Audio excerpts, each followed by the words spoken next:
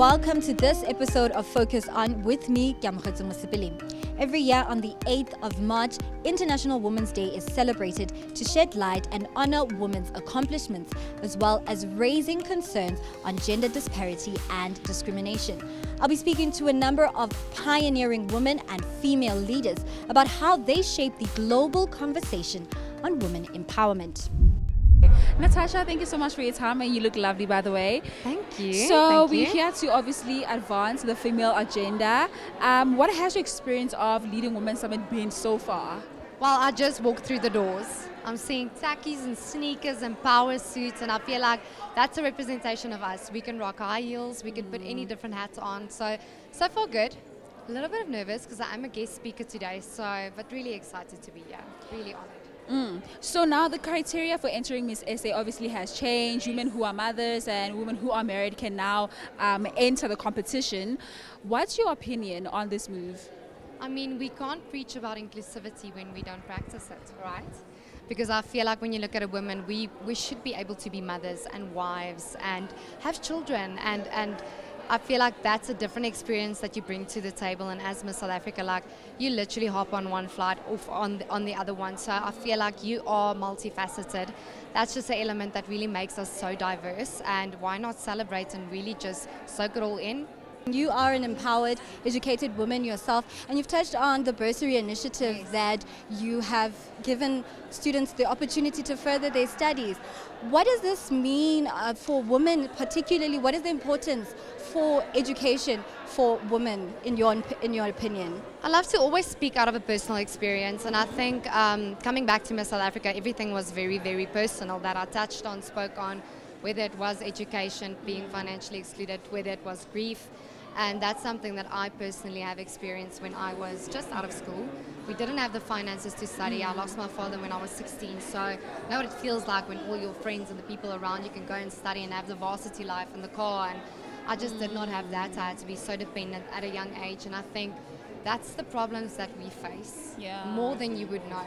And I think it shocks if we look at the statistics of how many people don't have the finances to study.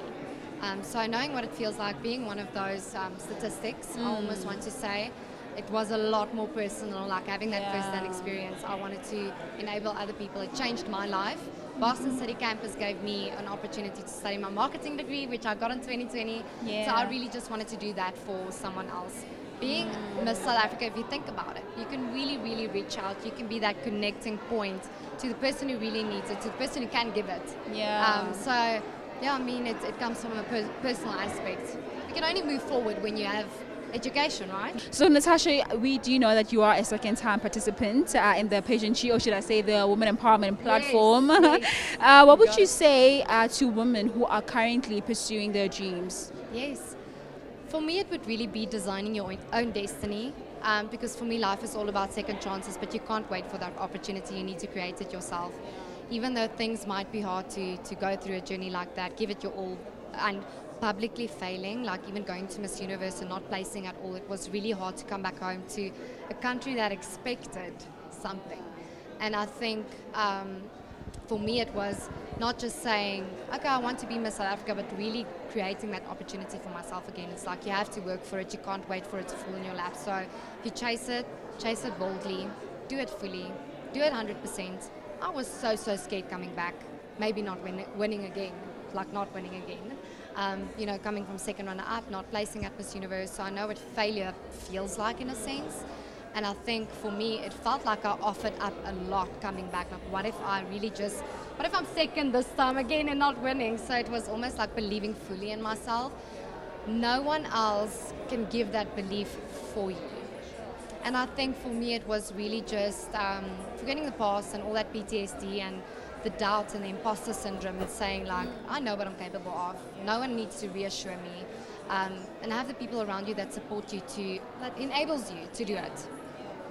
Now, Natasha, some would say your stories of tenacity and perseverance. Today is International Women's Day, and what do you think summits like this, conferences like this, what is the importance of gathering women in such rooms in terms of representation and telling their stories?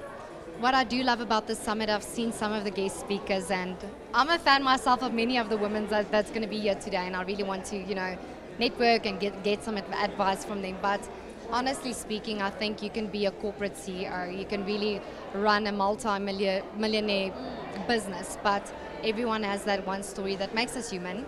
And I think for me, I'm coming for a different aspect. I'm coming to relate to other women and their struggles, because I think it's so easy to compare your day one to someone's month 100. And you are faced with someone like Tyler that just won a Grammy at 22, and you're like, but I wasn't that at 22, where it should be a space of what do we have in common. And I think celebrating that together is what International Women's Day should be all about. Yes, we can still envy, we can have our role models, but to remember that it's human beings, literally human beings. So when I go on stage today, really want to more bring a personal story and make every single woman sitting there feel seen and heard, and feel like things are normalized. Grief is normalized, depression is normalized, failure is normalized, but then speaking on giving yourself that second chance, standing back up, and I feel like that's what my journey also showcased.